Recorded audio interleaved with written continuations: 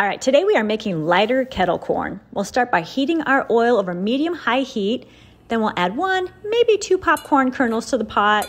Once those pop, we know that our oil is nice and hot and it's time to add the remaining popcorn kernels.